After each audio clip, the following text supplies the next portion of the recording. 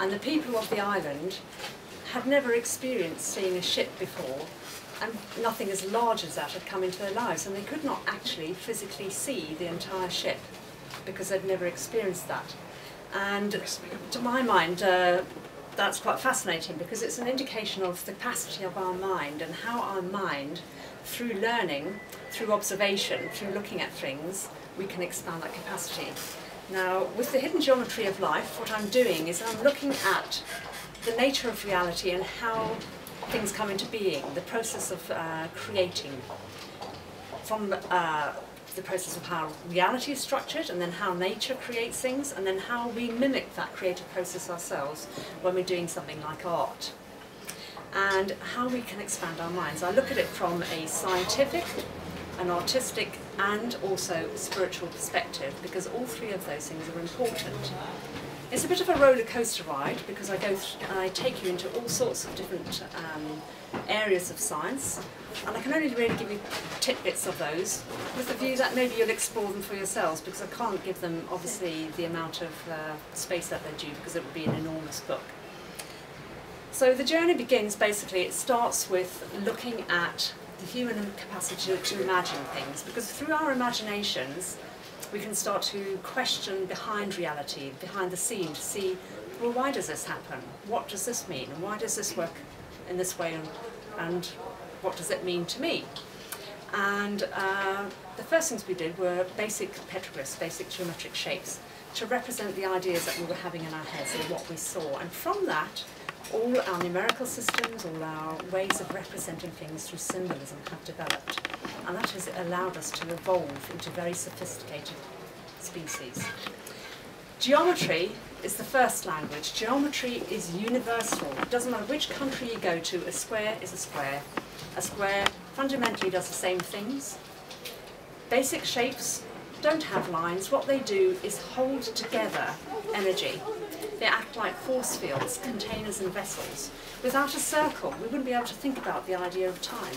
How would time work? How would it be facilitated? How would we exist within time? And then, how would we represent what time looks like to other people? And we do that through the circle, through clock faces, by standing in a circle, by sharing events in time, work circles, social circles, knitting circles. We use it in our languages. Squares, I feel boxed in. Squares fix things. Whereas a circle will roll, a square will stay in one place.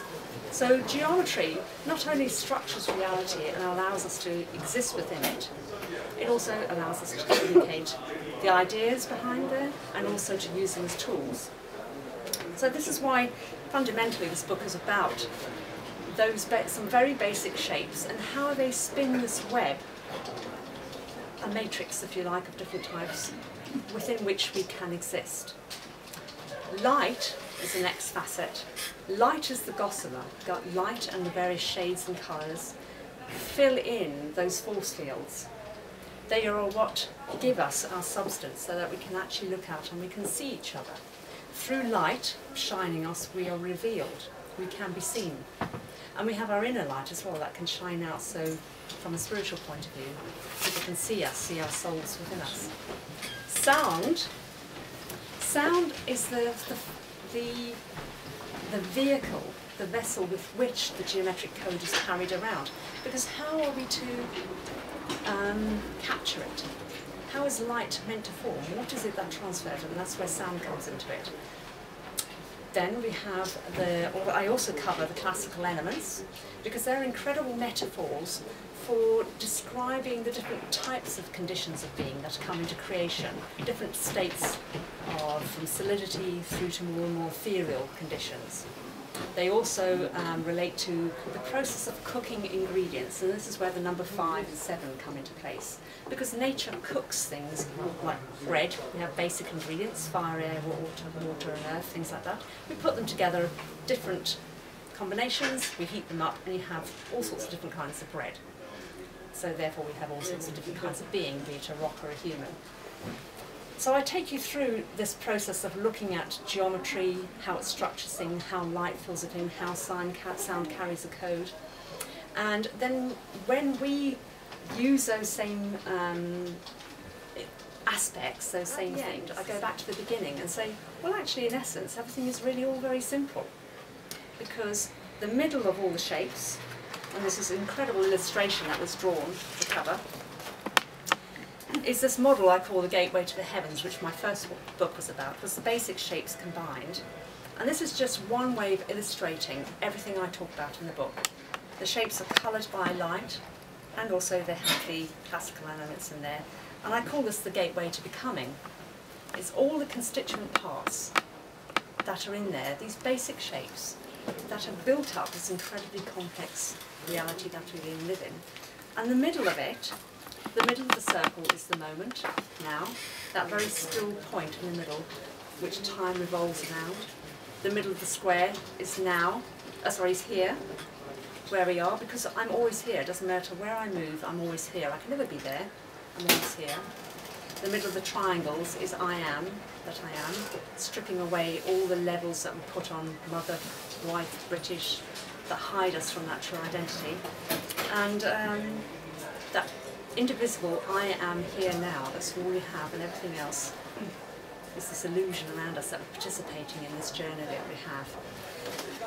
So it's looking at things from a scientific point of view, from an artistic, creative point of view, and the spirituality that is within all of those, because that is obviously important, because it brings meaning to it. And that is it in a nutshell. Cool. This is where we originated from, because the builders of old recognised that as they were constructing something, any building, you were doing something with reverence. It was a sacred act because you were being literally the builder. And in Freemasonry, God as the architect and God as the builder is something that they recognised. So when you're building something, how is it placed on the earth? In what direction? What is the materials made of? All these things that are actually the feng shui of the building. How does the light come in? How does the air come in? You are a constituent part of that. And when you are laying your bricks, are you laying them in a frustrated way, an angry way, or are you doing it with reverence and with love? Because that will be left in the building. It will become part of the building. How you feel about it when you're doing it. It's quite true, actually. Yeah. Yeah. And this is the thing that people find very difficult to imagine, that the fact that the thought, the intent behind our thoughts and our actions and deeds will become part of it. So you can go into a gallery and all these paintings are pretty incredible technically, and you walk in and you're depressed. That's because the artist was probably depressed when they built it, when they were drawing them. You can walk into another one and be uplifted. You can look at a plain sheet of paper and the person when they were painting that was doing it with love, and you look at it and you're moved by it. When you bake a cake or make clothes or anything that you do, you'll be imprinting something in there. And when I do my talks and go around the country, what I get people to do is very simple exercises, one of which you can try at home if it's not enough space, is you just stand there like this, and you imagine you're holding the corners of a square, and then you may imagine that square turning into a circle, and your body changes. So people go, whoa, like this. Now all you did was think about that, and yet your body reacted to it. So the power of the thought to influence your body is quite phenomenal. And it's some of the major skeptics who poo-poo mysticism and spirituality, when you get them to do that, and you see that it actually rocks their, makes them go away and think about things, which is what. So I would say, how does it affect you? How does it influence? Think about how you are building, where you are building, the impact of what you're building is going to have on other people, because it will have an influence on them.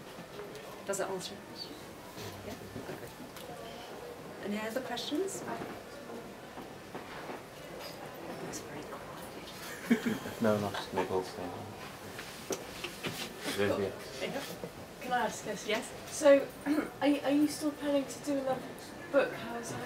What's the next dimension to go to? Well, it's quite funny you should say that, because I spent years researching on this, and I have a friend here today who was with me when I had my first yellow stickies 4 stickies, and I said, she said, oh, you must write a book about this. And I started and got absolutely obsessed. I also have my very supportive husband here, who has watched me go from a very professional, lucrative career to this manic woman who thought she could do a book in 1 year, and now 15 years later, here I am. And I am planning a series of 5. And my original book manuscript was enormous, and I had to just cut out, because it became Encyclopedia Britannica. Because part of the journey, of the thing that was so pleasurable for me was all the research that I'd going through all these doors, and I got overwhelmed with information. And it is an exciting thing, exploring all these avenues. So my first 2 books basically set the framework for, this is geometry, this is light, this is how everything fits together.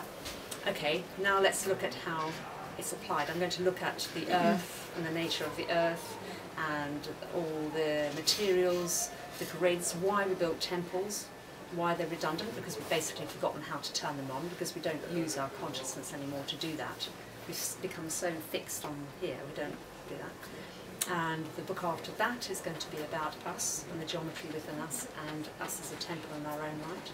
And then the next one, I've only got about 3 chapters on that one, but there will be some more after that. But I seem to keep splitting them up into 2, because I do get a bit carried away. Another question, yeah? I agree. I just wanted to comment that having read your first book and on my way through the second one, it's very much to me as though you can walk through life, and to me you're like a tracker. It's like if you're walking through a rainforest, you can walk through it completely unaware. But if you learn how to read, you can learn so much. And I think that with your book, what you're doing is you're acting as a signpost and helping people, if you like, to read life. I don't really know how else to put it. But very much like a guide. That's very kind of you. Looking up and becoming aware. I think that's very much what goes back to the story right at the beginning that I said, that these people have never seen a ship. So they couldn't, their mind